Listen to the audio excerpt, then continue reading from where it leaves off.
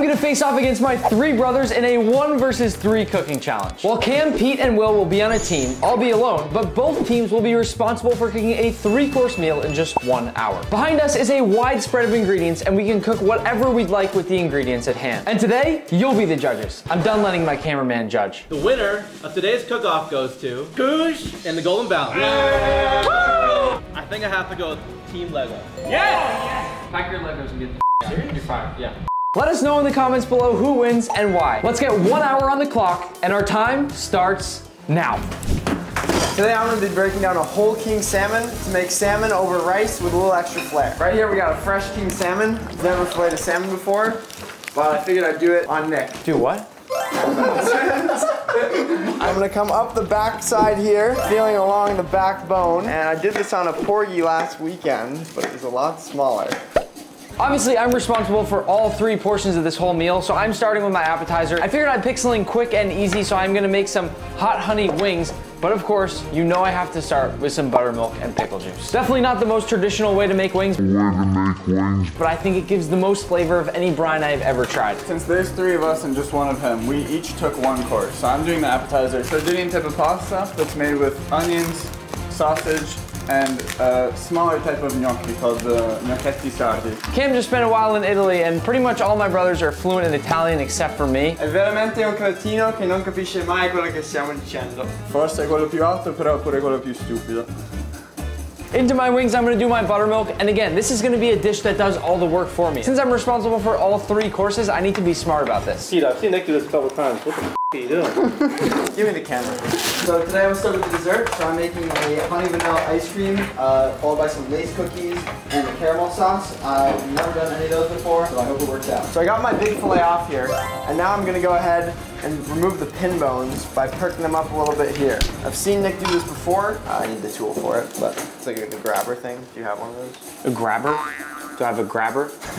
I'm currently whisking eggs, and I don't know exactly what it's supposed to look like. I'm pretty sure when you whisk eggs, it gets white. I don't know if I was supposed to use yolks because it's staying yellow, but we're gonna keep going. So I just found out Will back here, I just noticed is on allrecipes.com making ice cream. This was there when I got here. This is unprecedented. I don't think anyone's ever done this. Manny, is this grounds for disqualification? It might be. It's a special day. I'll let it fly. My second course will be these beautiful scallops here. I am keeping them on ice. They are nice, large scallops. And I want to teach you today about how to cook scallops because most people I know cook them incorrectly and they end up tough and gummy. We'll get to these in just a moment. But first, we're gonna make some brown butter as I'll be making these lemon brown butter Ritz scallops. So I'll go into my pan with this stick of butter, and once this melts, in with some milk powder to get more of those brown milk solids.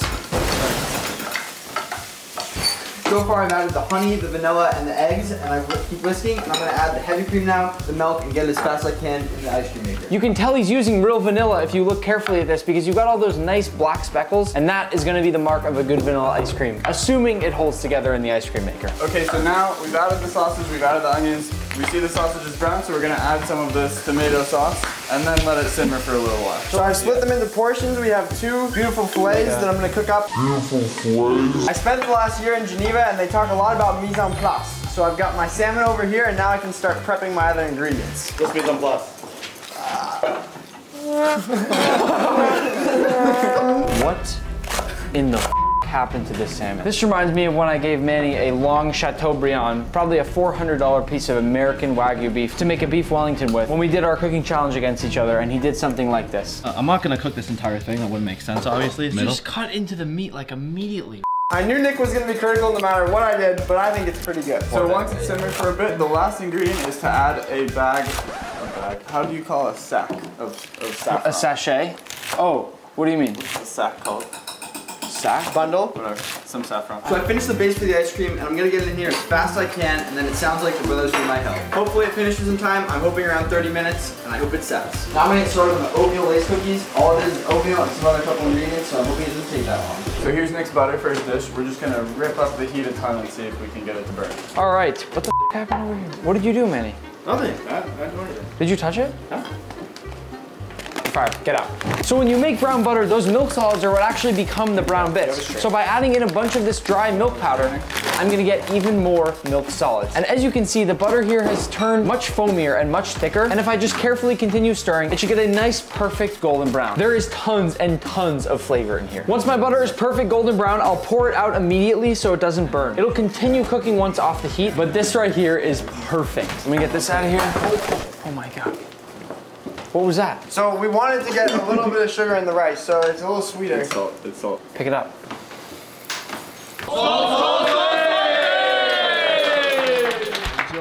So I'm all over the place right now. I'm gonna start my dessert, and for my dessert, I'm doing something kind of unique, and I randomly thought of it. I'm essentially making some combination of a baked Alaska and berry dessert, trying to use whatever's in season right now. So into my pan, I'm gonna start with some raspberries, then blackberries, and to finish, a few of these small Maine blueberries. And once those are in, I'll hit them with just a little bit of water, and then a nice pinch of sugar. So now that my ice cream is in the maker, I'm gonna try and make a caramel sauce, which I've never done before. First attempt, I'm just gonna use sugar. I think it might be burning, and I've never done this before, but it looks like caramel. Why is it chunky? It'll melt, it'll melt. Why is it spicy? All right, that's 30 minutes gone. You have half an hour left to finish your dishes. I've washed my rice just like Uncle Roger likes, and now I'm ready to start cooking. 30 minutes later, he's ready to start cooking, and he only has one dish to do. The base of what's hopefully gonna be a beautiful dessert for me is coming together over here. But I'll be honest, I'm starting to get a little bit nervous because I do also have to cook those wings, cook the scallops, make my meringue, and then bring everything together in less than 30 minutes. I don't know what the hell is going on this side of everything. Yeah, it looks burnt. Oh. You can smell it. So, like we originally planned, this is a burnt caramel. I think it'll add some texture to the ice cream that is also definitely working. So I finished the base of my berry Alaska. I think that's what I'm gonna call it. I'll set this off to the side and let it cool. It is deliciously sweet and fresh. And look at that color. So what I'm gonna try and do now is I'm gonna oil up a bowl. I'm just gonna really lightly layer it over this plate and hope it sets on the top. It could work. Well, it could work. So I've got my caramel setting in the freezer. I've got my ice cream setting in the maker, and I've just put the cookies in the oven. Will, does this have enough salt? No, you Yes, chef. Sorry, chef. Are you stupid? Waiting for my oil to heat up, I'm gonna start cooking my wings because we only have 20 minutes left. My scallops, I wanna cook and hit the plate at the last second. These should be the freshest thing of my entire meal. They're the entree after all. So what are you doing? Alright, so the pasta should be almost done. Yeah, perfect. So I'm gonna stream this now. Behind you, Pete. Yep. Ninja, if you don't say behind one more time, I'm gonna. We are now putting the coconut and the rice together. 2 parts coconut water, 1 part rice. What are you doing to the cutting board? Just stop messing everything up over here. Mise en place. I didn't want to say anything, but I noticed this burner has been running, Manny, for the last 5 minutes. Major fire hazard. Cam just left it and went away.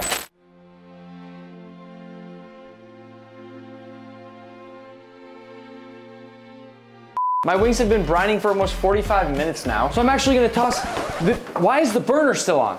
The burner's still on, even after I talked about it. So I'm gonna toss in a paper towel and actually dry these off just a little bit here, and I'm gonna fry them just as they are. No breading today, just coatings afterwards. That'll make for a super crispy wing with that buttermilk and pickle juice flavor, and they're gonna be delicious. I've handed over the rice to Will, so he's gonna handle that, and I'm gonna start moving forward with the salmon. So I've stirred in the pasta now. We're gonna take it off the heat and just let it all combine. The sauce has been simmering for a while now, so it should have absorbed all that flavor from the sausage. And at the very end, we're gonna add our saffron. William, get over here. I said rolling boil. It's rolling over the edge of the You know, Manny, I can't believe I'm saying this, but I feel like they could use your help right now. I think so too. Well, 15 minutes on the clock. Okay. 15 minutes on the clock, Nick. Come on. Come again. Ow. I'm checking on the ice cream. I don't know what it's supposed to look like, but I got 10 more minutes left on it, so hopefully within that time it'll be good. I'm doing 2 things at once now to try to finish this all off. Here I have my oil heating up to fry off those wings, and on this other side I am making my meringue. It's hard to explain the dish I have in mind, but eventually this meringue will rest over the top of the berries, tossed very lightly in the berry jam. And I think it'll be this really simple, beautiful, refreshing dish. Manny, do you know how to make a meringue? Once you... Nope. Cool. So there's no... They're giving me way too much stuff to do over here. Yeah. I'm obviously the MVP. This is coconut rice. Pete's dish. It's not my fault. I mean, Will, what's going on? It's fine. They're fighting. They're fighting. They're fighting. Manny, they're all fighting. You have this narrative in your mind saying that. No. I will literally f you up. So I'm ready to put the fish on. I'm cooking with coconut oil because the rice is also in coconut milk, and I want to keep all the ingredients wrapping together. One thing I do like what Pete's doing with the salmon is he pressed it down right away to make sure it's not bowing up on the pan, which is very important when cooking salmon to get that even crispy bottom. So what we're going for here is a crispy skin before we add the butter. Gonna be burnt. Let me rephrase, it's already burnt. The flame only has one setting, so it's a little bit tricky. No, it doesn't. It has a lot of settings. It's a burner. I use it every day. It's a burner. Will told me that I have one. Into my pot of oil, I'm going with my wings, and I'm gonna let these fry until they are nice and crispy, but not so long that the meat starts drying out. I'm just trying to continue stirring them so they get that nice even cook and coat throughout. Nick, did you want to fry one of these? One of what? I gotta hit you now. Another knob of butter, and then some bay leaves for that extra flavor. I've turned down the heat a bit, and I'm confident we're gonna get that golden brown crispy skin. So there are different settings on the burner. There are, in fact, different settings on the burner. So we got that perfect golden brown skin, and now we're going in with a little bit of a butter poach. Butter based? Yeah. What is that?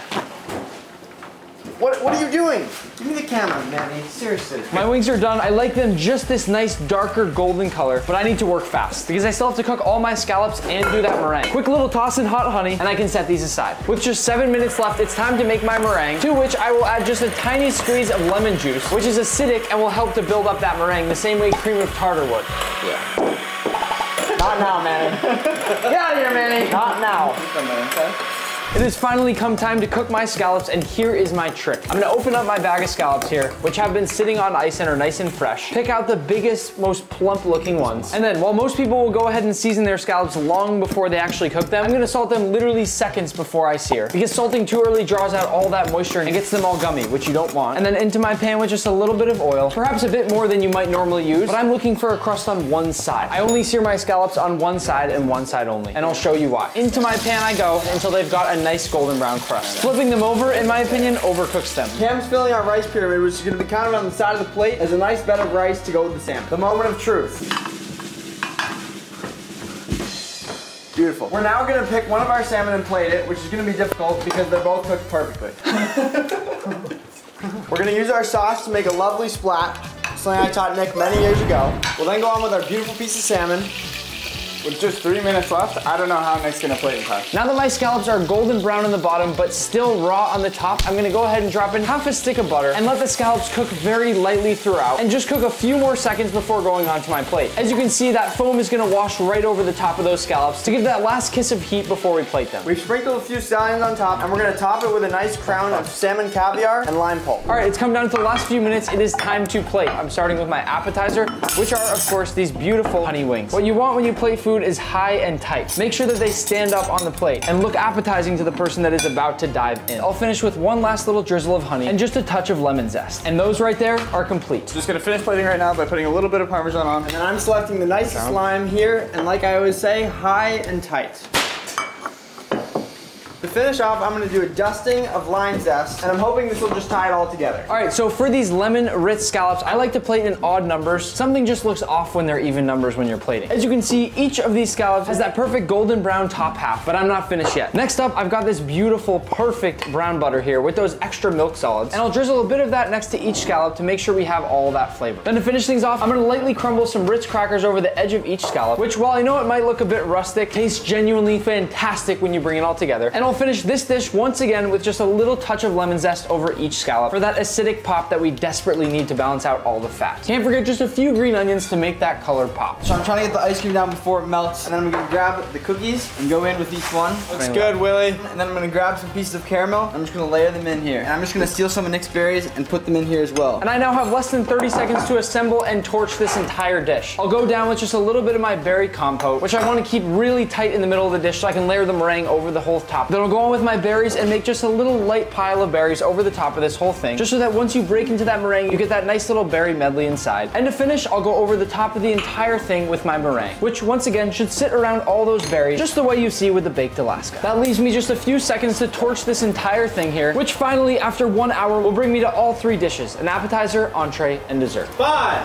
4, 3, 2, 1. That's it. Time's up. For appetizer, we have gnocchetti with sausage, onion, and saffron. For our entree, we have scallion lime rice. No, that's not the, is that the main part of your entree?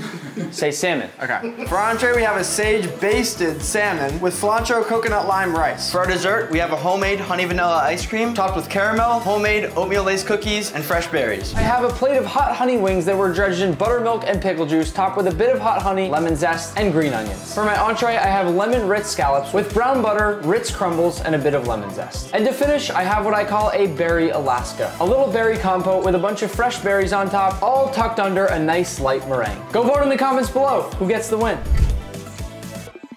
If I'm being honest, like, I would give you guys a win. Don't tell Nick though, alright? Shh, don't. It's just like